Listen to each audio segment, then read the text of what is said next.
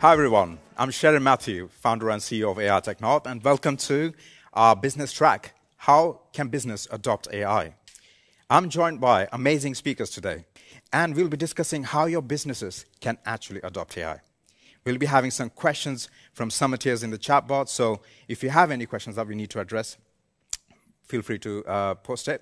But at this stage, I want to pass over the stage to Sophie Gray. Over to you. Fantastic. Thank you very much, Sherin, and hopefully all of you can hear me from my home here down on the south coast near Brighton. Firstly, just to acknowledge, I hope you've all enjoyed hearing today from the speakers about their hands-on experiences with artificial intelligence and the underlying technology.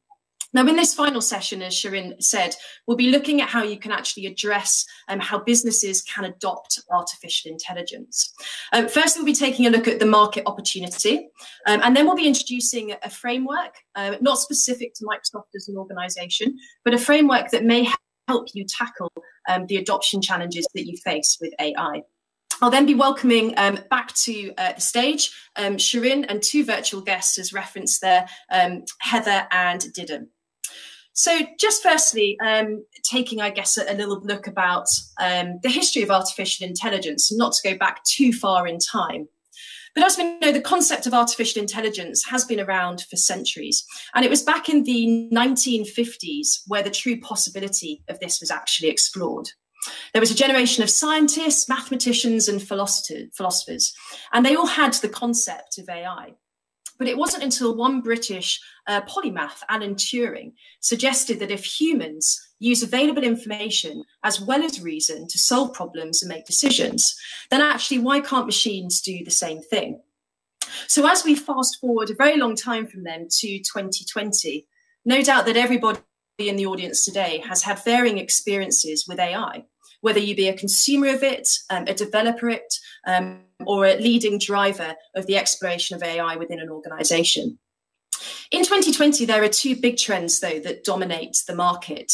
Firstly, the democratization of AI no being longer exclusive to subject matter experts, and AI being accessible and present for all in their everyday working lives. And secondly, the industrialization of AI, where we address the reusability, the scalability, and the safety of AI, which can help drive the acceleration of its adoption and growth. If we take a little look at Gartner's 4-year prediction for AI, we can actually see the revenue expectations for AI within the public cloud, and the strong expectation that there will be in the actual number of projects that are going into deployment, which is a consistent challenge that organizations can face about getting these projects into production. Despite the global impact, Gartner also reported that 47% of artificial intelligence investments were unchanged since the start of the pandemic. 30% of organizations actually planned to increase such investments and increase their innovation. And also only 16% had temporarily suspended their AI investments. Just 7% had actually deceased them. During the pandemic, for example, AI actually came to the rescue, and certainly we saw this at Microsoft. I think chatbots became the big thing that was actually helping answer the flood of pandemic-related questions. Computer vision started to help maintain social distancing, and machine learning models were actually indispensable for modelling the effects of reopening the economies. And all of these technologies are still obviously very, very present today in the world that we're living in during the COVID crisis. It is anticipated that within these 4 years, we will see about between about 70 and 90% of all initial customer interactions being conducted or managed by artificial intelligence. We'll see product development could increasingly be undertaken and tested by AI. AI is likely to be deployed across all government organizations and legal systems, only actually having to have human intervention to the most complex of cases that require human judgment. We'll see more autonomous driving, and vehicles will start appearing in many more cities around the world. And intelligent assistants can now be managing large parts of our lives, from travel through to planning to the compiling of information that we need prior to a meeting. And certainly we see that today through not only Microsoft's innovation, but lots of other cloud vendor providers' technology. But as we do know, there are significant barriers to the adoption of actually taking on artificial intelligence into an organisation and into our everyday lives. Some of the top challenges reported are the security and privacy concerns of the subject of AIs, the person that the AI or organisation is actually about, the complexity of actually deploying those AI solutions where there is a high legacy infrastructure, and the complexity of existing data sets in organisations, maybe the quality or the siloed nature of those particular data sets. I'm going to hand over to actually my colleague, Daniel Kenyon-Smith. And Dan is one of the cloud transformation leads at Microsoft. And Dan has great experience in the world of what we personally refer to as the cloud adoption framework and how that relates to the concept of data and artificial intelligence. And like I said, this is a relatively abstract model that we'll be taking a look at here, not specific to Microsoft as an organization, but hopefully some of these principles will help you think as business leaders within an organization about the journey and process that you need to go to. So Dan, over to yourself, please. I just want to spend the next few slides talking about the framework that you can use to successfully adopt cloud and AI inside your business. So as Sophie mentioned, my name is Dan Kenyon-Smith and I lead a team of cloud solution architects in our customer success business here in the UK. So Microsoft use this particular framework, but like I say, it's not specific to Microsoft, and it's what we call the cloud adoption framework for adopting cloud and adopting Azure from Microsoft perspective, and obviously AI in your businesses. And basically, it's a proven set of guidance that's designed to help you create, align, and implement your business and technology strategies to help you be successful in the cloud. It provides some best practice documentation, tools for cloud architects, IT professionals, business decision makers, in order for you to achieve that successful blend between short-term and long-term objectives for your business. The purpose of the framework is to balance between speed and agility, and at the same time, give you that control and confidence to be able to adopt the cloud and AI. So it means you need to be agile and align your people, process, and technology to ensure that you achieve those business goals with efficient and comprehensive guidance to deliver the results that you want for your business within the guardrails of control and sustainability. The overall sort of structure of the cloud adoption framework is aligned to what we typically see a customer cloud journey.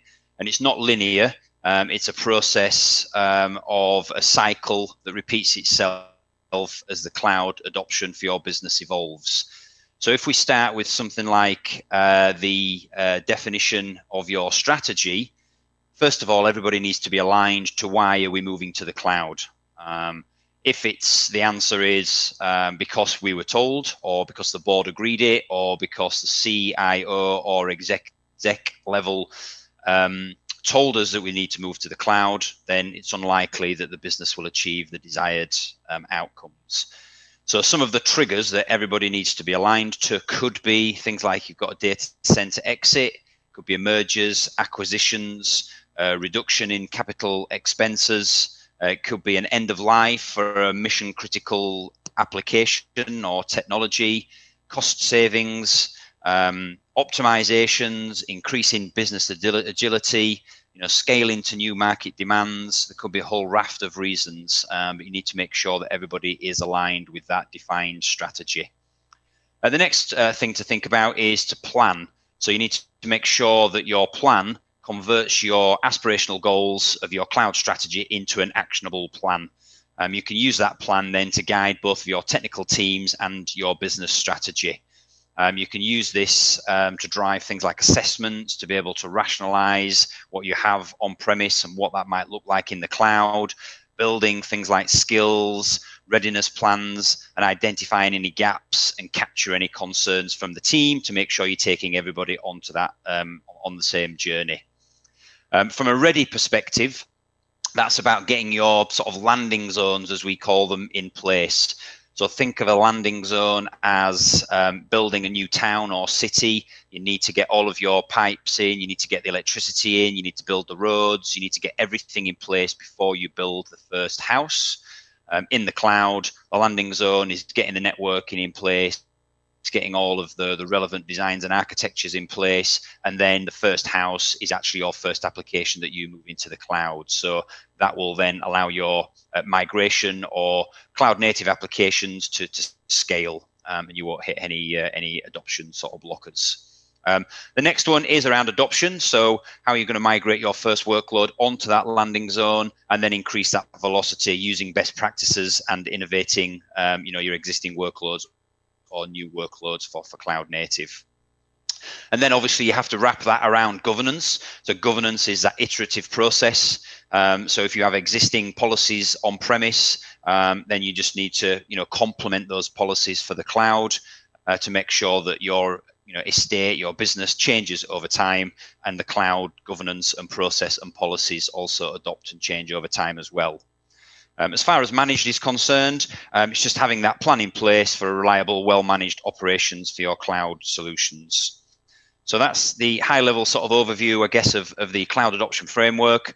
Just wanted to talk through a couple of sort of examples of customers that we've worked across. There's a couple of industries here. So just wanted to mention a couple of examples across these two industries. So thinking of things like predictive maintenance in manufacturing helps you determine, if a specific component, might fail, and therefore you can obviously order or replace that component before it actually does, and therefore reducing the amount of downtime for that particular part of the business or for that particular machine. As Sophie sort of briefly mentioned, obviously healthcare in the current environment, things like digital assistants, using things like chatbots, natural language, conversational experiences to help answer things like standard questions, constantly then training your models to answer new and common questions that are coming through. And I say, given the current situation, we're seeing, a huge demand for, digital assistants to accelerate across many industries, not just healthcare. So that's all I wanted to say. So thanks very much for everybody's time. I'm going to hand back over now to Sophie to lead the panel discussion. Brilliant. Thank you very much, Dan. I think everybody can hear me there. So I appreciate that was a little bit of a whirlwind tour there, covering, I guess, some of the main adoption challenges and I guess one approach that you could take with it. But we wanted to, I guess, cover that relatively quickly to make sure we had time for a really good panel discussion with Sherin, Didem and Heather, who have real hands-on life experience tackling the adoption of AI within organisations. So firstly, Didem, are you perhaps happy to introduce yourself? Sure, thank you, Sophie. I'm Didem Ateş. I lead data AI for Accenture's Microsoft Business Group in Europe. Wonderful to be here. And prior to Accenture, I was with Microsoft. This is kind of a reunion for me. Very good. Thank you, Didem. And Heather, yourself. Hi, thanks, Sophie. So my name's Heather Dawe. I'm UK Head of Data at UST Global. We're in the process we're building a data practice based out of Leeds. So it's great to be here. Thank you. Fantastic. Thank you both. And Sherin, I think most people now are probably aware of yourself as well. So I want to, I guess, split this panel discussion into three main pillars, covering the topic of business, culture, I think, and technology challenges that you may face with the adoption of AI. So I guess, Didem, we've had, some pre-conversations through this, and I know you, like I said, have a wealth of experience in this industry. Just what are some of the biggest challenges that you've seen either people or organisations that have faced with adopting AI? Thank you so much, Sophie. Actually, they are very much aligned with what you presented in the beginning. We at Accenture have done extensive research on businesses' adoption of AI. Actually, the latest one was just last December. And what we found are the top three reasons. One is employee adoption, very related to strategy and culture. The second one is seeing ROI of these AI investments, which is related to you develop a POC, but if you can't scale it or if it stays in just one department, one silo, then there's no success. And the third one is structure and actually AI ethics as well. So it all ties up to people, culture, and aligning on the strategy, which in my humble opinion is all responsible AI. So that's why we are passionate to start from giving comfort to the people that AI is an amazing technology and to everyone's benefit. Brilliant, thank you for that.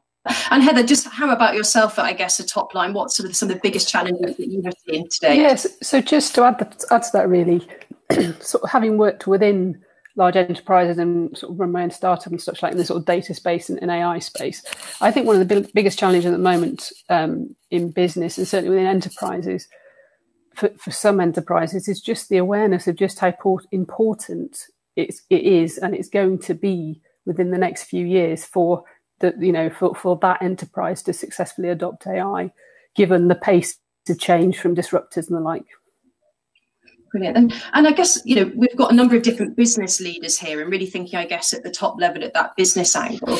I guess, Didem, if you were to give any advice to sort of CXO type leaders today, what should they think about? Where should they start, I guess, with all of this? Because we've covered a broad framework, but where would you start in terms of getting that kind of foundation right? Thank you, Sophie. So we try to keep it extremely simple. Basically, we call it data AI journey to cloud. And the first thing is if you're a large enterprise, then that data modernization, data migration is critical. And if you're a smaller enterprise, then having the right structure, right data strategy is critical. The second horizon, as we call it, is about adding AI-powered capabilities. So these capabilities can be AI-driven sales, AI-driven supply chain, operations management, whatever is critical for that organization in that point of time. Obviously, post-COVID, supply chain is a big focus, as Dan mentioned. And the third horizon, which is very exciting for all of us in the industry, is what we call intelligent enterprise. I personally love autonomous enterprise, where humans and machines work coherently together, where the organization is taking care of itself, of course, managed by humans. So that is the journey we usually take our clients through. Yeah, and Didem, just tell me a little bit more there. You referenced, I guess, adding AI to business processes, which is sort of kind of augmenting that process, I guess, rather than fully automate. How do you take customers through that journey to assess, what could be a good business process to enhance with AI versus actually ones that we shouldn't touch? What type of experience should you be taking your business through to understand, to do that assessment? So we have various frameworks depending on the urgency for this. So the most important thing is, of course, the industry scenarios. Accenture's strength, I should say, is to bring in the industry expertise, know-how, together with the right technology. So obviously, in this maturity of this technology, it's critical to understand what are the challenges and opportunities in a vertical industry, and within that, the client's specific use cases. So for a process, it could be, if we are talking about sales insights or sales intelligence, for instance, maybe this client or this organization wants to increase revenues to make sure or predict their sales in this crazy period that we are in. So that's where we start, very much focused on the industry needs and then the client's specific use cases, because having a POC here and there does not help scale. It's about infusing AI with the employees' adoption, and low-code, no-code, I know we'll discuss this a bit, but low-code, no-code also plays a huge role in that.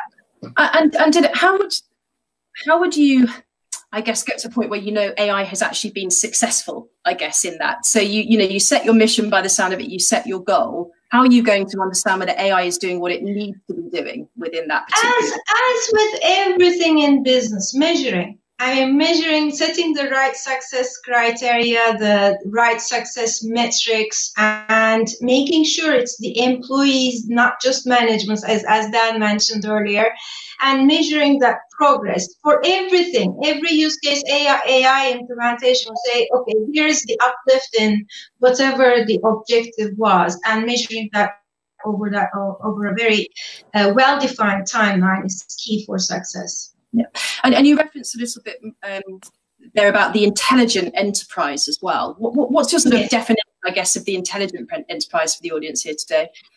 So we start off in the second horizon with infusing AI across, adding AI-driven capabilities as well. So the end goal, the vision, and I'm personally very excited about this, is of course infusing it so successfully that the whole organization becomes autonomous and becomes like an ecosystem, a living system, as we call it at Accenture, rather than a department there using some AI and another department there using automation and so on. So it's actually everything needs to come together.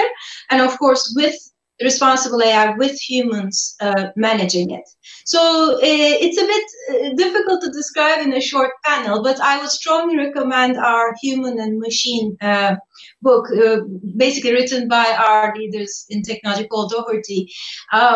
Fascinating book, and it really is all about actually autonomous intelligent enterprise.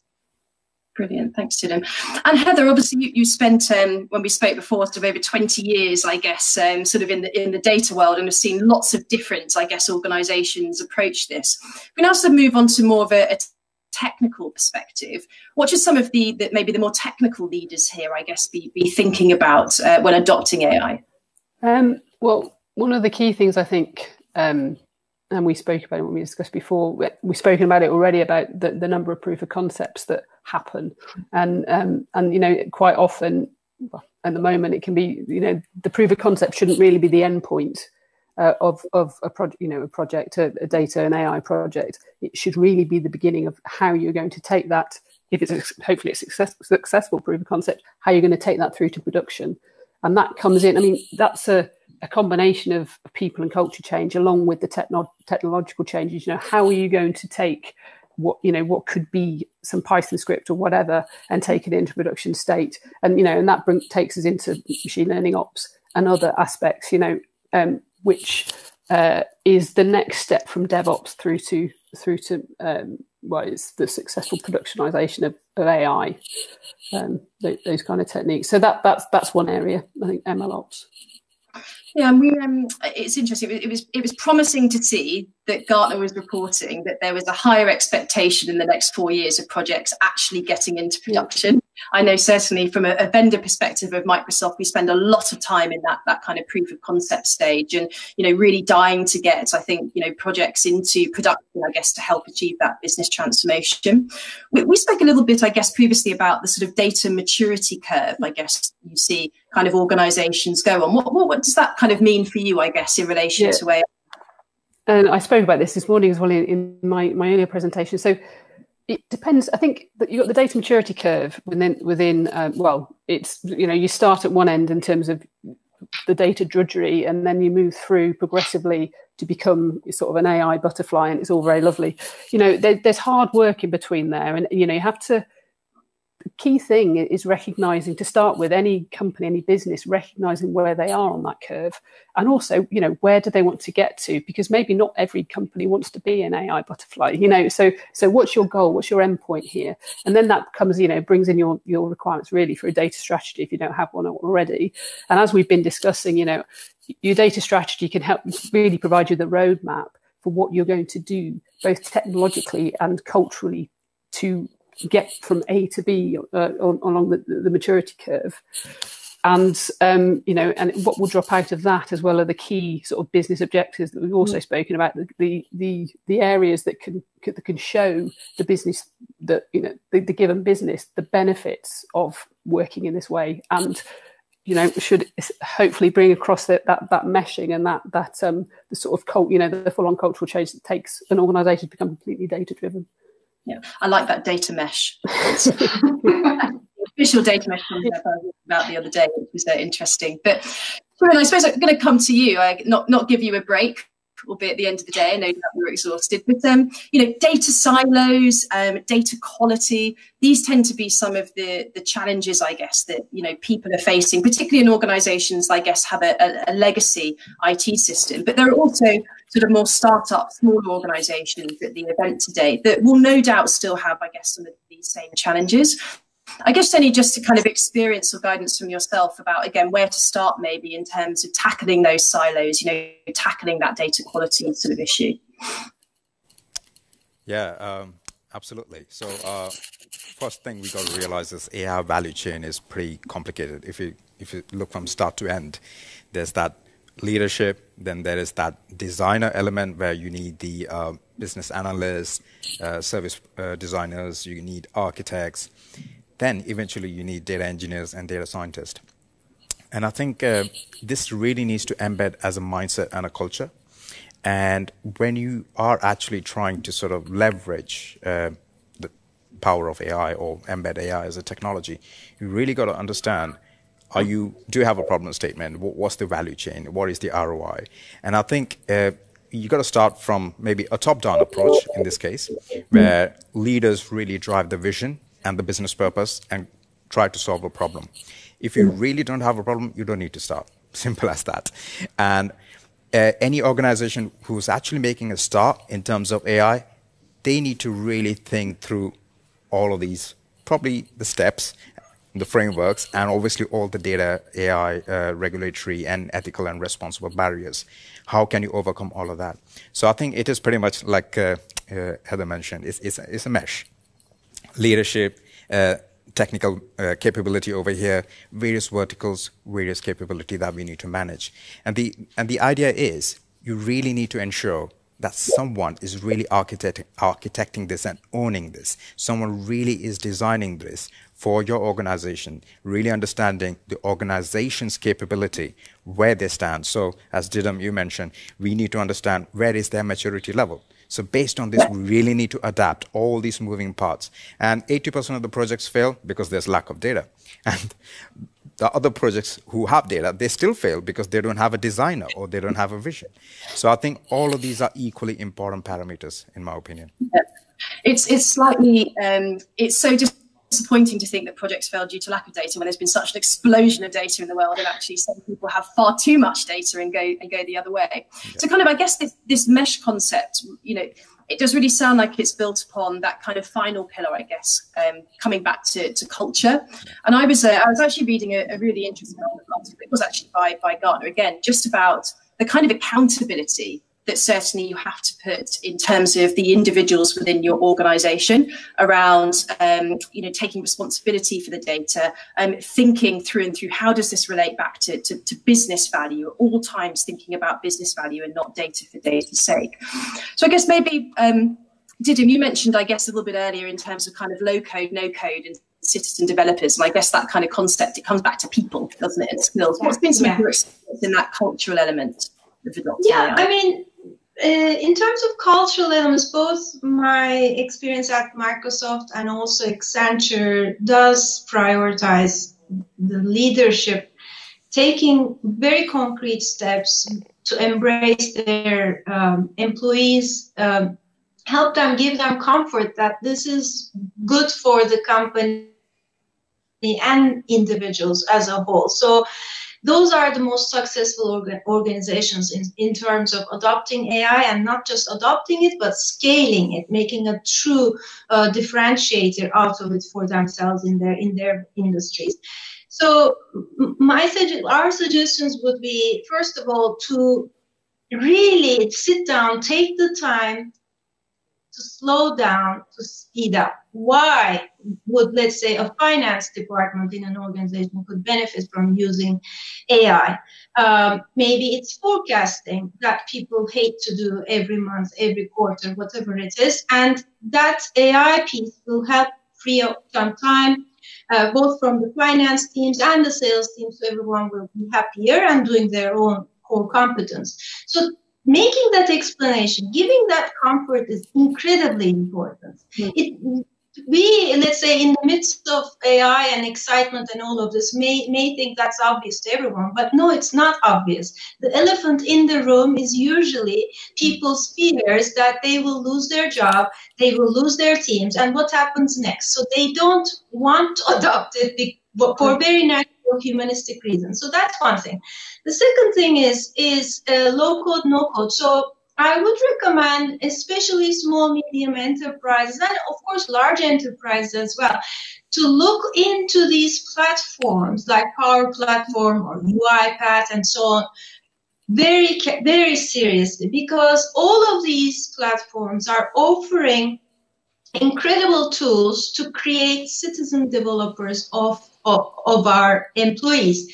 So, and it's a very fulfilling upskilling from an employee's perspective. In other words, if I am able to create a robot or a bot for myself to do the, let's say, not so fun tasks during my day, I'm a happier person, and the organization has actually used AI to improve themselves as a whole. So there's that long tail of tasks that can increase productivity incredibly significantly, and yet it's a low cost way of adopting AI. So we are very excited about the future in the low code, no code space.